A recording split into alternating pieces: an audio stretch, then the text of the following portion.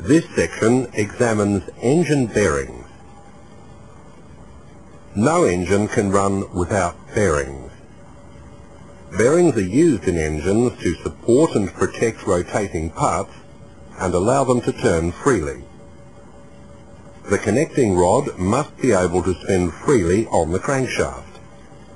The crankshaft must be able to spin freely in the engine block.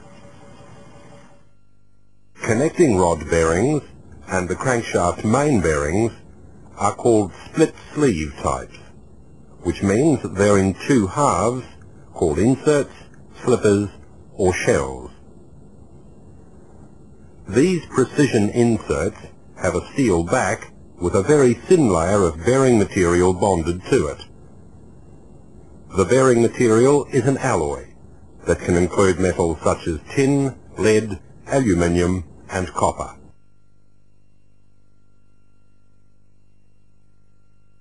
Bearings designed for light duty may be made of white metal.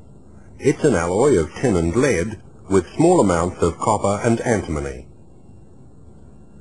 Alloys of tin and aluminium improve the load carrying capacity for intermediate applications. Copper-lead alloys give even more improvements. They're used in applications such as diesel engines and high-performance vehicles.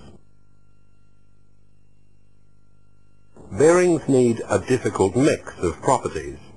They must be hard enough to resist wear, but soft enough not to damage the shaft. The soft bearing surface also allows any hard abrasive particles to become embedded in the surface. They can become so deeply embedded, they're prevented from touching the rotating shaft by the film of oil. It's the mix of metals, tin, lead, copper and others, into an alloy that makes this combination of hardness and softness. In a main bearing, the upper half of the bearing fits into a machined section of a crankcase web. The lower half is carried in the bearing cap, which bolts onto the crankcase web. In a connecting rod bearing, its upper half is carried in the big end of the connecting rod. The lower half is in the connecting rod cap. One main bearing has thrust faces which accept the end movement of the crankshaft.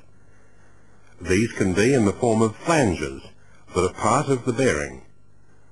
Alternatively, a separate thrust washer can be fitted into a machined recess in each side of the bearing cap.